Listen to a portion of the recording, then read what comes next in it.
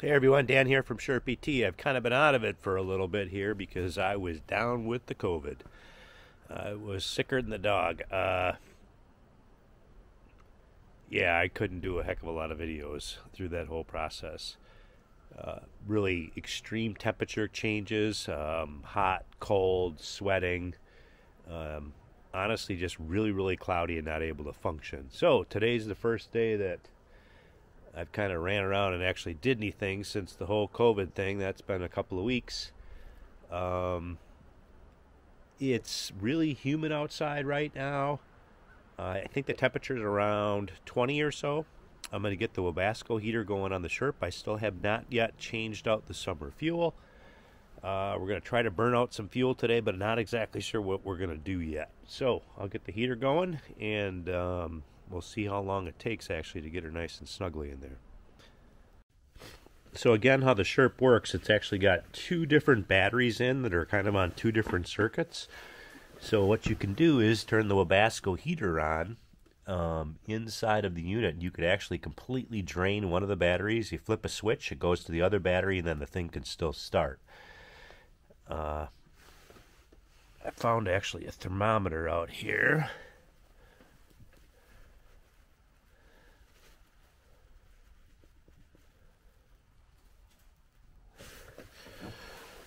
So the thermometer out there says that it is about 25 degrees.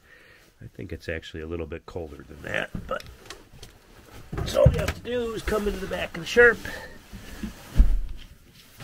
Right here is where the heater's at. Just turn that up. Turn that on. Now what's happening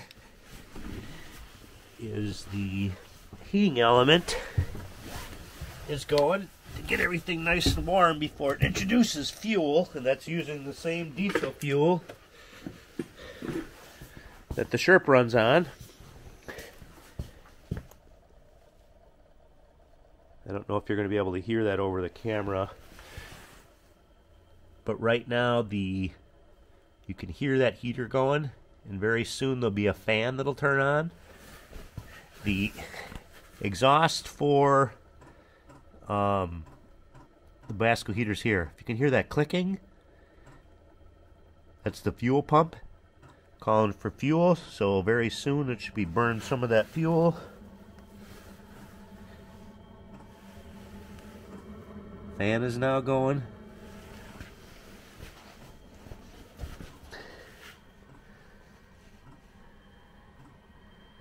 I don't know if you can see the steam.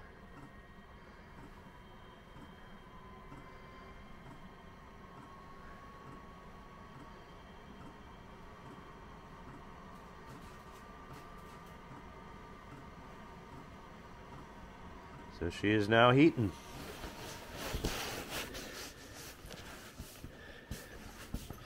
So we'll close this all up.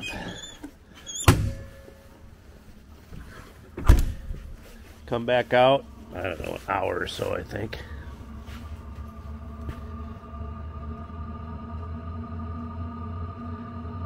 I don't know if you can hear that, but it gets pretty loud actually on the outside.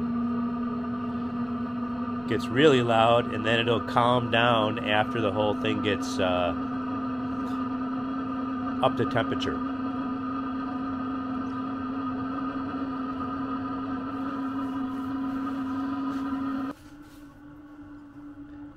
So I'm not 100% sure, but my guess is it's been about an hour and a half, and it is at 44 degrees.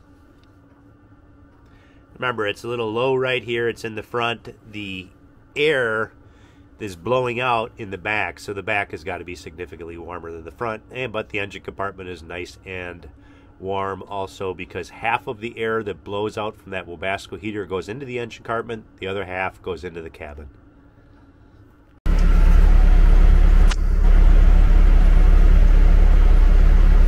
So I left the thermometer out here inside of the Sherp with the heater on too from the engine, and she's basically about 60 degrees. It's about 25 degrees out.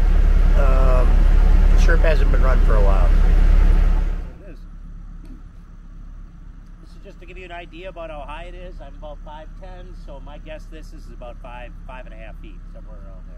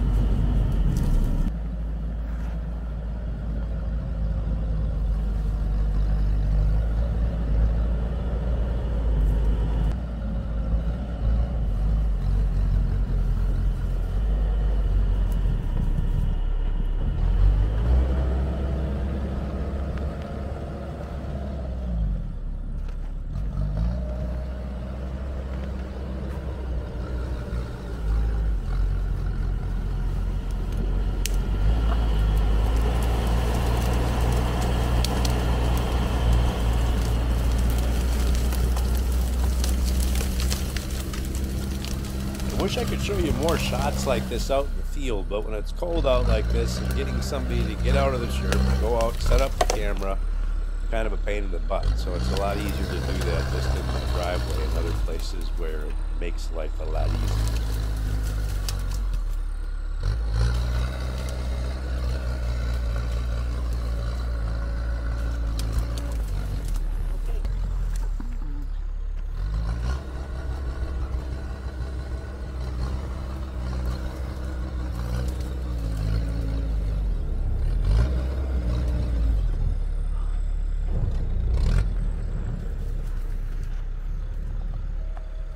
So the snow was fairly fresh. I just plowed it a couple of days before, so you're noticing it's starting to squish down.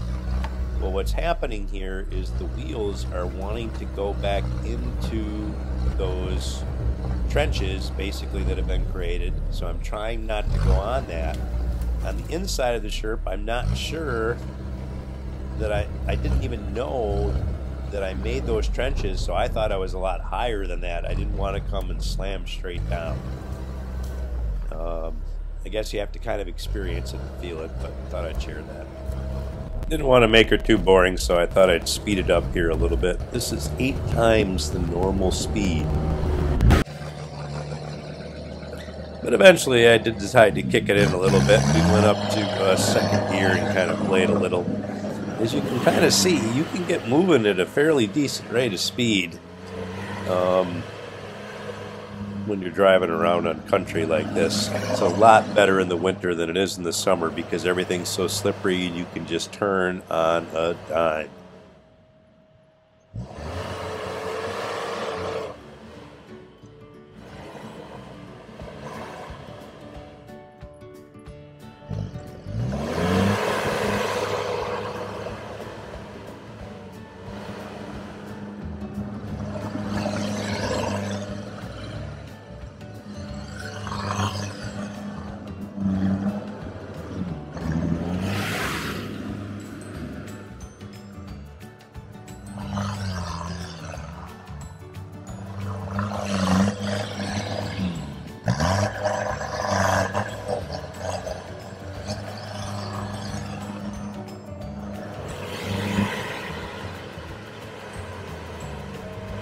Hope you're getting a kick out of me just driving around in the driveway here. But it's a lot of fun. I hope you're enjoying looking at it as much as I was doing it.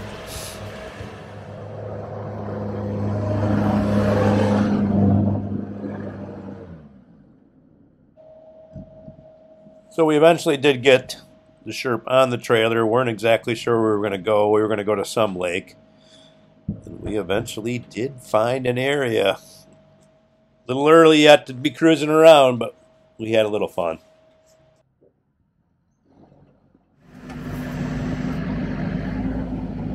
So out on Lake Winnebago, just going over a little bit of an ice shelf just to see how she reacts here right now. You can see there's a little bit of ice. I guess it was probably about 3-4 inches here before, somewhere around there, but this spot. As you can see, that ice mound there is about as high as the Sherp, so that's, you know, that's 7-8 feet up in the air. Tried to give you an idea here about what those tires are going through. It's just incredible how well they can kind of form to the actual ice. On this particular day, the pressure gauge for the tires was not working that well. I think I had some moisture in it a little bit, and I probably had a little bit too much air in the tires, but not enough to really matter.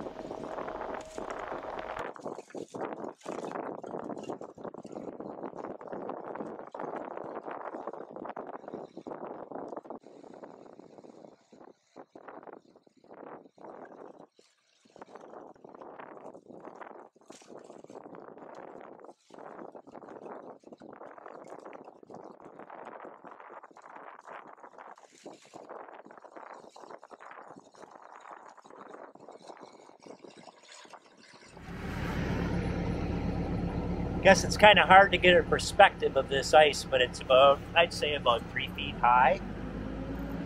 I believe it's fairly shallow right here. That's why it all's building up. And on this lake, like many, right,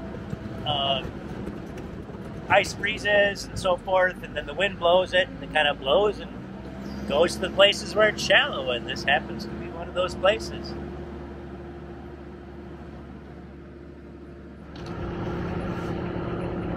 What I'm going to do here is I get going about, I'm in 4th gear. I would guess it's probably about 20 miles an hour. There's 3rd gear. And again, it's ice, very, very little snow is out there right now. And we just pull on one of the levers and you fly around pretty quick. Wild, wild, wild.